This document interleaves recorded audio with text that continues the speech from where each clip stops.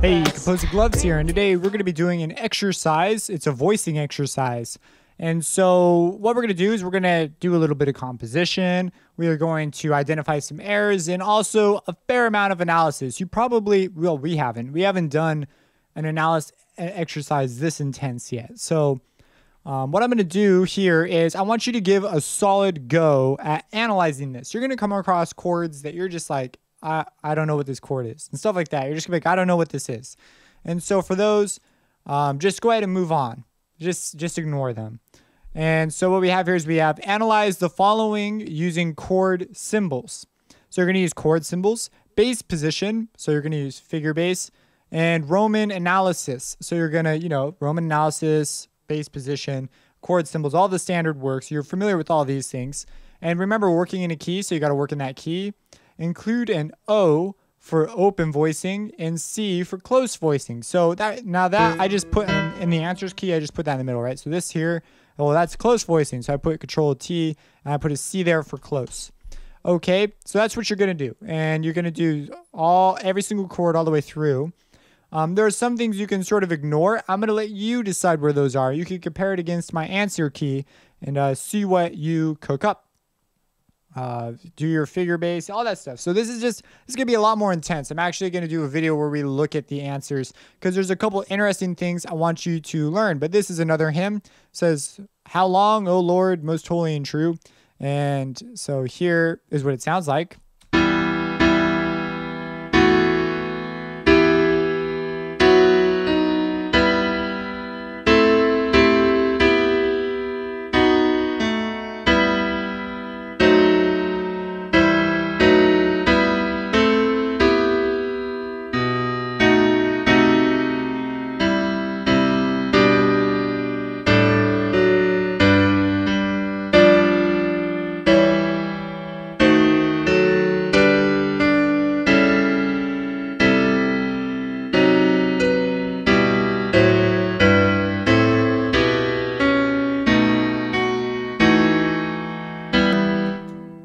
The fermata doesn't work there, so I wanted to stop it there before it goes on to the next thing.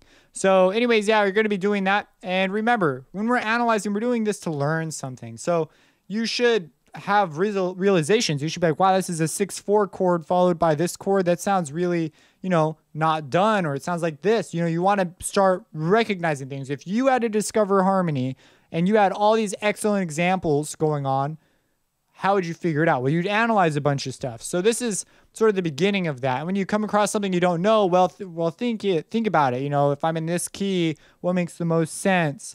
And a quick tip, if you're unsure, look at where it resolves to. That often helps clarify. Well, not often. That's like how you clarify what do you use. What's like the correct way? Well, look to where it resolves. And yeah, so I'll let you give this a fair go, and then I'll talk about things. I made a couple notes on mine. I encourage you to make notes on yours. If you say, well, this is an interesting thing I'm noticing, make a note of it. That's called learning. This should not be like an assignment where it's like, oh, the instructor, I have to turn this in for a grade, yada, yada, yada.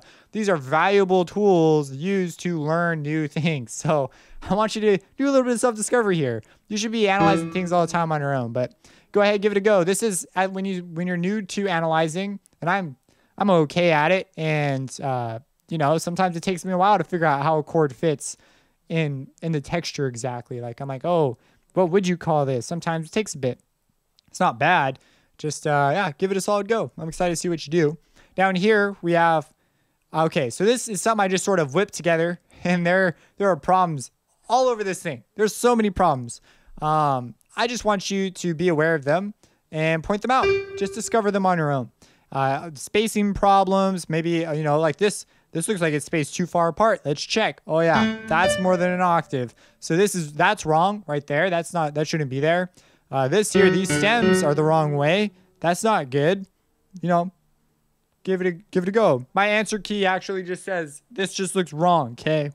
It's off-putting. If you put this in front of someone to play, they'd be like, what is going on here? Like, it'd be more difficult to sight read. It's just a weird deal. So, yeah, go ahead, find those things, figure them all out. And then finally, we have fill in the alto and tenor voices in the progression. Don't worry about any rules we haven't talked about yet. Just be musical. So you probably heard about parallel fifths and octaves and stuff. Don't worry about it. Okay. I didn't sweat it. I think I didn't look, I mean, I avoided them generally, but I'm sure there's something somewhere that just because I didn't look as detailed as I should have. The point is we're going to be musical, and here, a lot of students get stuck. So what I've given you here is I've given you the chords down here and the melody and the bass. And all you have to do is fill in the middle. So I got to do. So go ahead and do that. So, you know, just as an example, let's not get too crazy here, but let's look here. So say two sharps. First note's D. Let's just work in D major, you know? So here we are in D major. I should have written that for you, but we're in D major. So I say, well, I've got a D in the bass and a D in the melody. So I'm missing an A and an F sharp, right? So I'll say, oh, well, we do want to obey the rules we do know, but don't worry about the ones you don't know. So we'll say, okay, we'll put an F sharp here. Oh, it's diatonically F sharp. My bad. And then we'll put an A. Oh, there's an error here. This should be on part 2, right? So we put an A. In fact, no, it's got to be an F sharp. It has to be an F sharp, right? Because an A would be too far away unless we did an A here. And then over here, we want to be on part 1. I don't have an A, so let's put an A. Oops, I want to be on part 2 still. Oh, this is something I noticed I did wrong. And this is really quick. I want to show you a quick trick. So this is all on voice 1, right? And so that's a problem, right? Because our stems should be going the other way.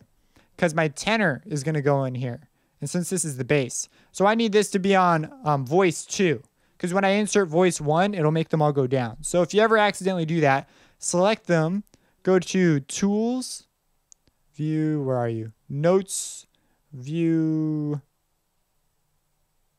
Oh, I'm thinking Tools. What the heck am I thinking Tools? Edit. Tools. Yeah, I knew I was thinking Tools. Underneath Tools, there's one called Voices. Exchange voice 1 and 2. It'll do it on your selection. So we want them to be swapped. So now these are all on voice 2. And so now we can add in our voice 1. Hit no entry. We want an A. So there you go. We have our first chord. And it's great. D major. And then we say, okay, 2 chord. Well, 2 chord. I didn't put the inversions down here. Generally, when you're sketching an idea, you know, obviously your bass is in the position it's in, so why bother, you know, beating a dead cat? So we say, all right, this is E, and I think the 2 chord, well, that's an E minor chord, so we need an E, G, B. And so I say, all right, well, there's a G right here, and there's a B right here. And that's good. Oh, wait, let's put it on the correct voice, B. So we have our first 2 chords. And then away you go. And so I do provide an example, but obviously you could have made a different choice. Just keep in mind the voicing and yeah, just get the voicing and the stems in the right direction and you'll be good to go.